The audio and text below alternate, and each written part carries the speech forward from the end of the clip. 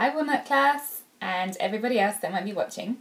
Today's story is The Gruffalo by Julia Donaldson.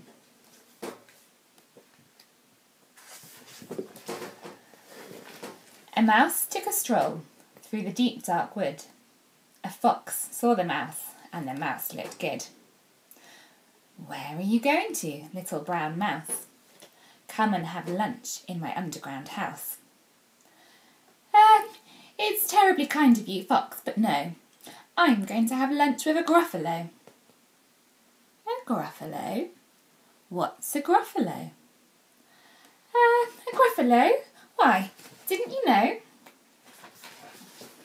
"He has terrible tusks and terrible claws and terrible teeth in his terrible jaws." "Where are you meeting him?" "Here, by these rocks, and his favourite food is roasted fox." "Roasted fox? I'm off," Fox said. "Goodbye, little mouse," and away he sped. Silly old fox, doesn't he know there's no such thing as a Gruffalo? On went the mouse through the deep dark wood. An owl saw the mouse, and the mouse looked good. "Where are you going to, little brown mouse?"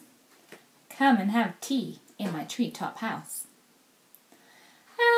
It's frightfully nice of you, owl, but no, I'm going to have tea with a Gruffalo." "A Gruffalo? What's a Gruffalo?" "A Gruffalo? Why, didn't you know?"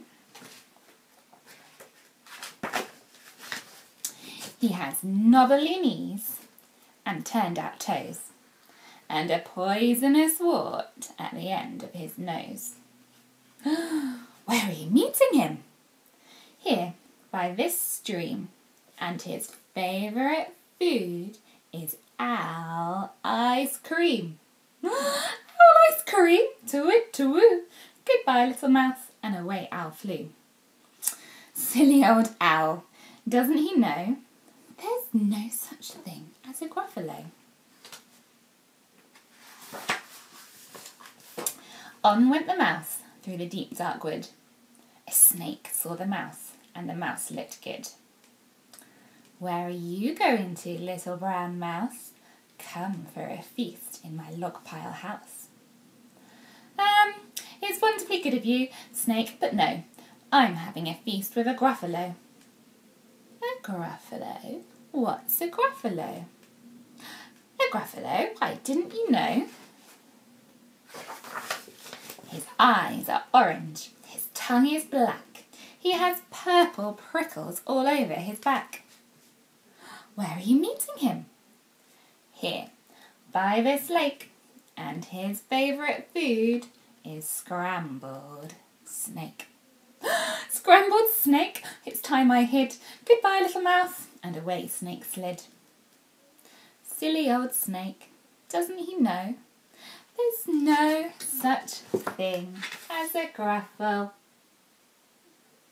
Oh, but who is this creature with terrible claws and terrible teeth in his terrible jaws? He has knobbly knees and turned out toes and a poisonous wart at the end of his nose. His eyes are orange, his tongue is black, he has purple prickles all over his back. Oh, help! Oh no! It's a Gruffalo!"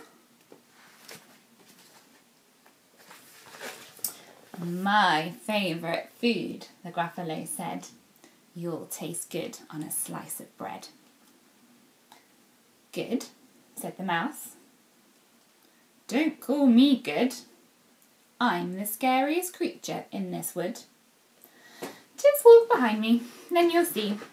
Everyone is afraid of me."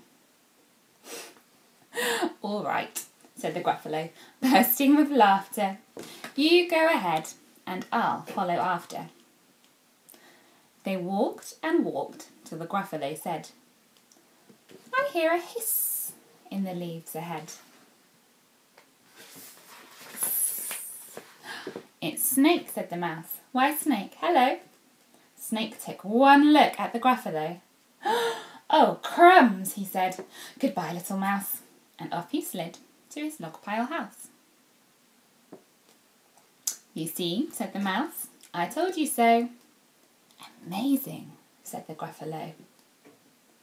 They walked some more till the Gruffalo said, "I hear a hoot in the trees ahead." "It's Owl," said the mouse. "Why, Owl, hello." Owl took one look at the Gruffalo. "Oh dear," he said. "Goodbye, little mouse." And off he flew to his treetop house. "You see," said the mouse, "I told you so." "Astounding," said the Gruffalo. They walked some more till the Gruffalo said, "I can hear feet on the path ahead." "It's Fox," said the mouse. "Why, Fox, hello." Fox took one look at the Gruffalo. "Oh, help," he said. "Goodbye, little mouse." And off he ran to his underground house. "Well, Gruffalo," said the mouse, "you see, everyone is afraid of me. But now my tummy's beginning to rumble, and my favourite food is Gruffalo crumble." "Gruffalo crumble," the Gruffalo said, and quick as the wind he turned and fled.